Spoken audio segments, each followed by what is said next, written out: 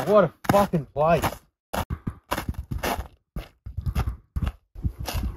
Oh, what a place. Fancy miss out on this. Holy fuck.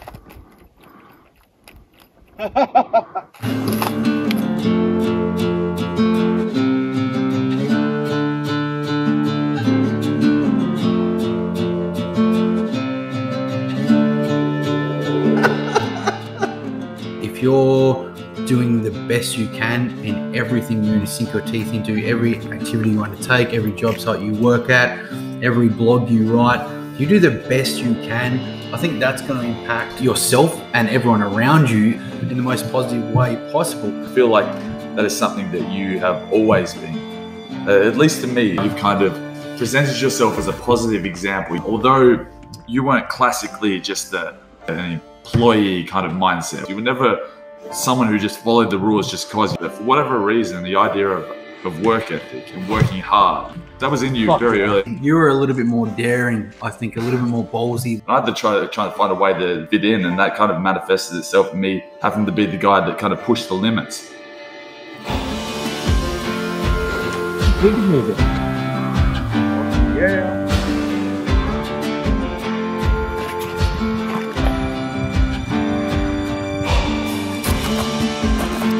Mountains to climb later or what? You really started here, man. Cool. That was what you say, Bluff and Bluff? Fine, Bluff. Fine, Bluff. How good does it feel? Gives me a stiffy.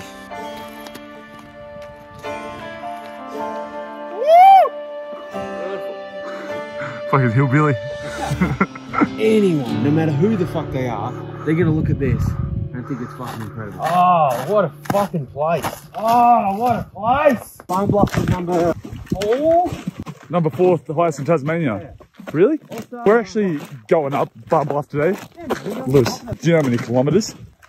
27. And some of that is just literally crawling up fucking rock. 3 slopes. Bouldering.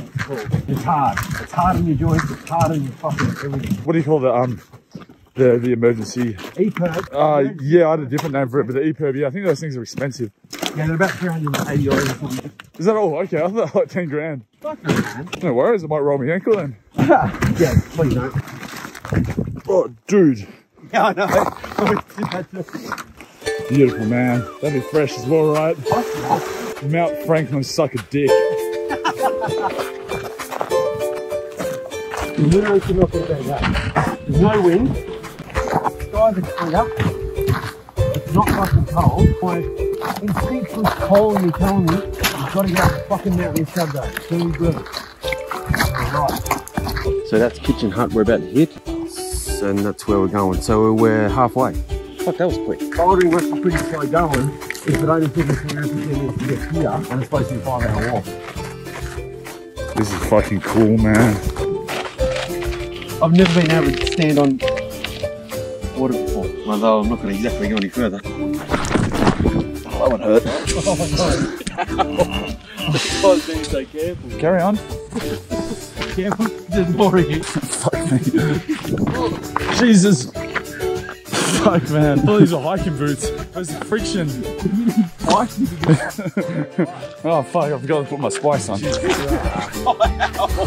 That's so much.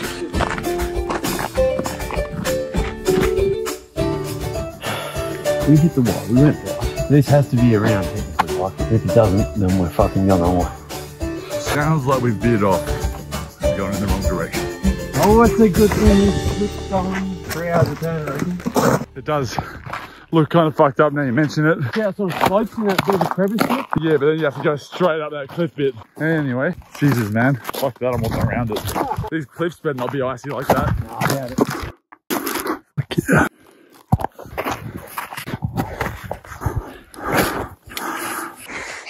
You agree? Feel pretty bad. Yeah, towards the top definitely, but in between the rocks, it's just asking for a broken ankle or leg. So we'll see actually. She's gonna be a sesh. It's alright, it'll be fucking that direction. Back on track. Oh, that wasn't a footprint. Why'd you take your shirt off? I got caught on a branch. Yeah, that fucking...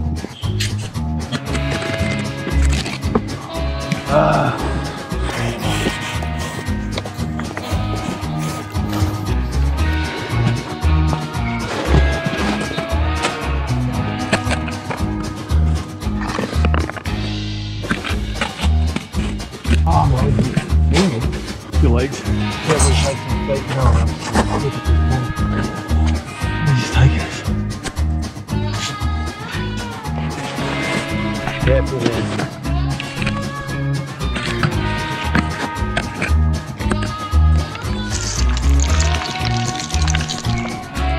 Fucking hell, this is gonna suck coming back down. Ice on this rock. Ice on my heart. Yeah, I see. Look how it goes right up to the right there. You catch yourself at something on the way down there. Catch yourself at something. These bushes are pretty good to grab onto. You know, just to take a little bit of the weight.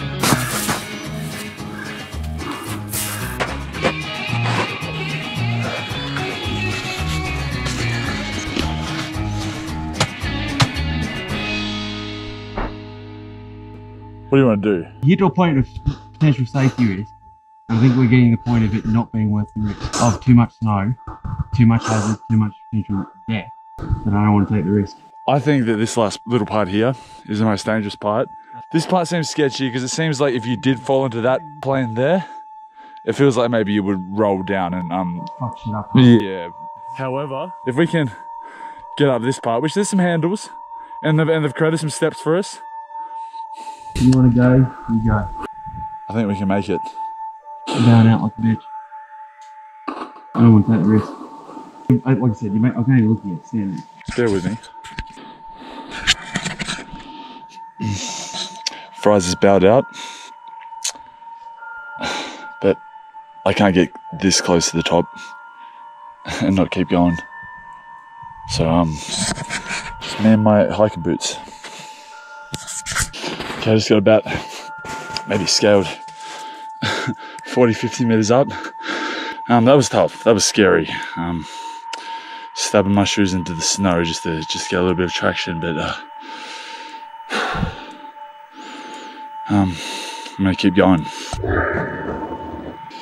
So about 60 meters up the hill from up the mountain from where Fryzie departed. Hopefully that is some of the hardest. Yeah. Keep going.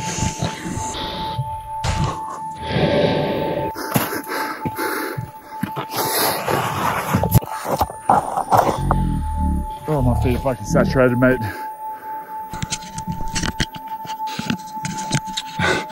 Fuck.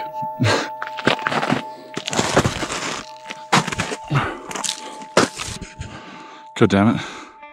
All the way over there. You're missing out, Fryzie. Almost there. And we made it. Here we are. Better add a little rock to the collection. There we go. Bluff Club. What defines a good friend? Is it someone who loves you? Someone who supports you? Well, that depends. What are they supporting exactly? Your excuses? Your lies? Your bad habits? Now, I'm not sure if this is just another awkward Tasmanian pastime, but some of my mates can be absolute cunts. They seem to have a thing for jamming their honest opinions right where they appear not to belong. But in doing this, they also offer the most valuable of insights and become the mouthpieces that can be trusted beyond all others. Without these cunts, there to guide us, challenge us, and to call us on our bullshit, we run the risk of leading ourselves in bad directions, and even running off avoidable cliffs. Funnily enough, these ruthlessly honest types also end up being the ones who do get behind us, as we strive for mountaintops. Show me your friends, and I'll show you your future, they say. I'm not sure about all that, but this friend caught up my underprepared ass, in 36 hours notice, showed me the sunrise from Marian's Lookout, snowy Cradle Mountain Reserve from the peak of Bluff, and the most beautiful, nature-esque day of my life. Can't complain about that.